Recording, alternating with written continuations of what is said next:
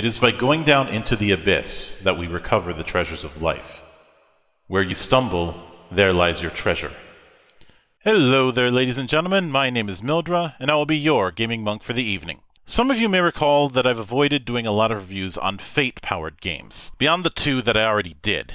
Part of that is because I don't think I could handle them in a unique way, when the main point of critique I'd have with Fate's mechanics would result in me repeating myself. I've consistently had issues with two things: the stunt/refresh mechanic, especially during character creation, and the aspect system. Now, it's the latter that I wish to focus on, since the idea of a descriptor-based mechanic is not a bad idea on its own. My problem is when a dividing line between a good aspect and a bad aspect isn't made clear. Some of you might say that should be a GM call, but I think relying on the GM in such a way is a bandage at best. I could go into how you shouldn't assume a level of GM experience, but that's a topic for another day. The point is, when descriptors can potentially be anything, you can create choice paralysis and/or overpowered descriptors, since players will always be on the lookout to see how far they can push it. That brings me to today's subject matter, Not the End. Created by Claudio Pustorino, I apologize if I mispronounced your name, and published by Fumble GDR alongside Mana Project Studio, Not the End utilizes a descriptor-based system they call Hexsys, as well as being purportedly built on three pillars. 1. Take risks for what you consider important. 2. Let your story change your hero. 3. Live every end like a new beginning. It's these three pillars that'll serve as the foundation I'll judge this game of heroic fiction on. Now, in the interest of full disclosure, I will note that I did back the game on Kickstarter, and I've had people from Fumble GDR on the show. As always, this will not play a factor into my assessment. With all of that said, how does Not the End hold up in my temple? Let's find out.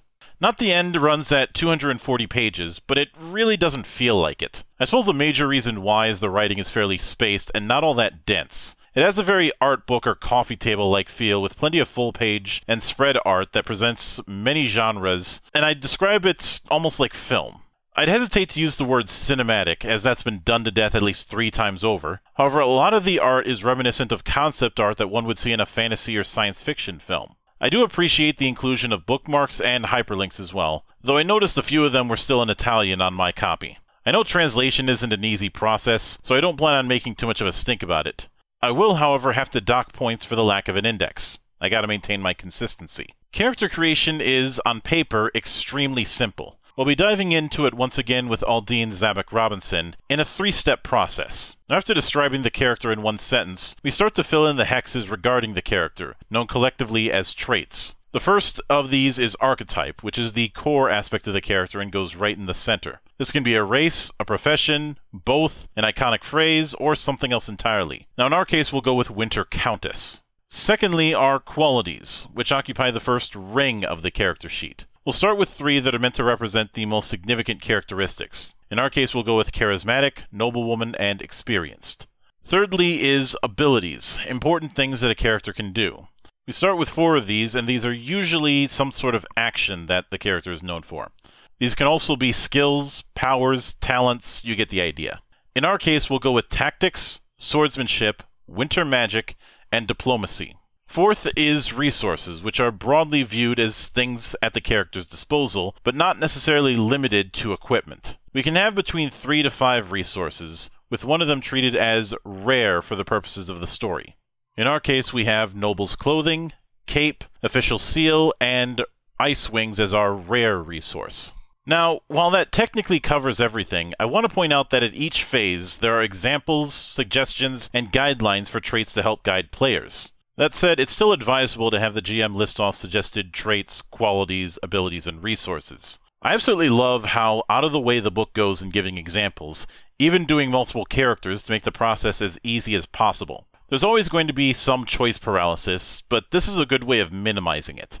However, we're not quite done with hero creation, as I feel I need to cover some of the advanced rules. Well, this is listed in the Advanced Hero Creation part of the book, and right out of the gate has a at-your-own-risk vibe, since it's best to be familiar with the character creation rules before that's even done. These advanced rules take the following form. First, the hero learns a lesson. This is recommended for those familiar with the lesson advancement system, which is a kind of card-based approach, and basically has a lesson effect replace a trait.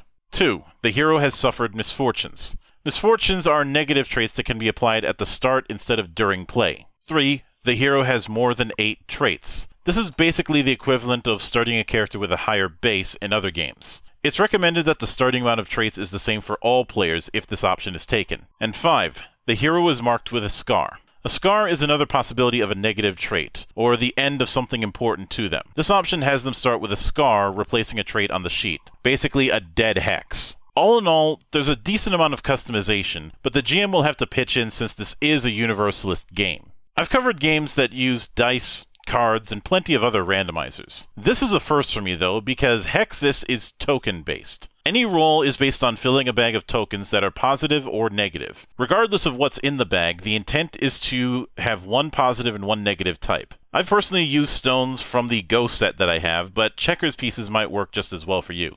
When making a test, you first describe the goal, and then you insert as many positive pieces in the bag as the traits applicable to the test, and the GM places negative pieces into the bag based on the difficulty of the task. Afterward, you draw 1 to 4 pieces from the bag at once. You can keep what you drew, or you can choose to take a risk and draw more, up to a total of 5. Once this is done, you spend the positive pieces to add degrees of success, and the negative pieces are used by the GM to create complications. I like to describe this dichotomy as yes and but, respectively. If you have at least one positive piece drawn, the test is considered a success. Further positive pieces can be used to add additional degrees of success, or to strengthen a trait by banking one onto a trait, to allow that trait to count twice when applicable in a future test. Negative pieces do not cancel positive ones per se. They add complications to the result, generate misfortunes on the player, or activate the adrenaline or confusion conditions if appropriate. There's no health system per se, but instead a test has a danger level, which determines how many negative pieces cause you to leave the scene. For example, if a test is fairly dangerous, you exit the scene when you draw 3 or more negative pieces. Lastly, in advancement you gain lessons or scars, as I hinted at earlier. Now, a scar can be used to bank a negative piece when it is drawn, but it does take up a trait slot. Lessons, conversely, allow a hero to utilize tests in a new way. While the lessons in the book are separated by theme, they can be randomly drawn if needed, since lessons are intended to be on cards. Of course, I'd be remiss if I didn't mention the end in a game called Not the End. This takes 2 forms. One is the end of a trait, which is typically how scars are generated, and the other is the hero's end, which keeps reminding me of raising the death flag from previously covered Heavens and Heresies. Facing the end is a test with the largest amount of freedom, with positive pieces allowing the player to recount positive events, or granting a trait to another hero. Negative pieces can be used to grant a scar or a lesson to symbolize how the hero's end affects someone. Additionally, these resources do not have to be spent immediately. They could be saved for later on in the story if one wished. But speaking of stories, I want to spend some time talking about the settings present in the book. Not the End spends a lot of time going into how to create a setting for it. This is similar to some elements of character creation, but there's no sheet. Now, the details of the system are as follows. The first is describing the setting in one sentence, much like you do for characters, i.e. the general idea, the where, and the when. Second, the necessary details, essentially fill in the blanks for the story to a point. It's also noted to consider frequency of sessions for the duration. Third is to create examples of traits, resources, and names. This is self-explanatory, but having a set of bullet points for players is crucial. The rest of this chapter is dedicated to example settings, and I'd like to skim through each of them. First is Die Krognier Akademie, a Weird War I mixed with a magic military school. Singapore, a cyberpunk Singapore that's being swallowed up by the rising sea. Knights of the Round, Mecha meets Arthurian cycle. Remember this one for later. Red Creek, a Wild West town named after the river running through it. And The Round Table, a different take on the Arthurian cycle that doubles down on the fairy tale-like elements a la Mists of Avalon. Good book, by the way. Each of these possesses multiple materials, suggestions, and a few sample Hexis spreads. The latter is especially important for putting it all into practice.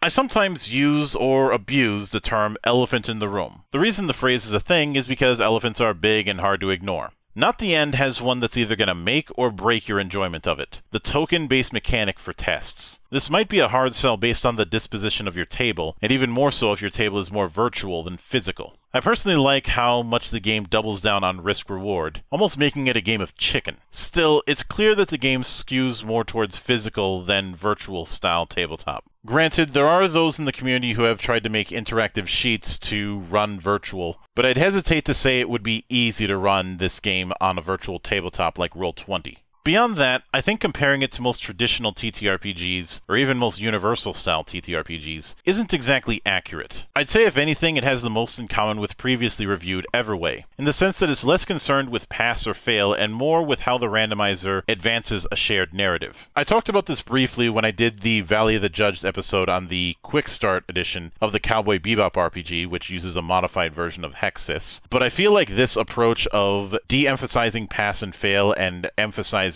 the shared narrative is a good way to teach people how to actually roleplay. Now, I said I'd judge it based on the early pillars, so I have to answer to whether or not the game lives up to them. I would say all three apply. The core mechanic is already accounted for, the game wants the story to be key to evolution instead of evolution being laid out, and the end is treated with a degree of gravitas that may still affect the story after it happens. Even with the hurdle of its core mechanic, I'd give Not the End a stamp of strongly recommended. I can see why this game won the accolades it did in its native Italy, even winning RPG of the Year at one point, and there's a crazy amount of potential I can see within its rules, as it's easy to visualize setting hacks for this particular system. This is something where I want to see how far people can take it in the same way I love seeing how far modders can take certain video games, even if in some cases the modders end up being the gameplay. Remember folks, never trust Todd Howard. And of course, that's not even getting into the stories expansion, which presents another batch of settings to play around with, but it goes to show that there's a high amount of potential within this system. It's in that potential that makes me believe we'll be seeing something interesting when that Cowboy Bebop TTRPG that Fumble GDRs involved comes around. But in the meantime, I'd like to look at a more recent hack of the Hexis system. Stay frosty!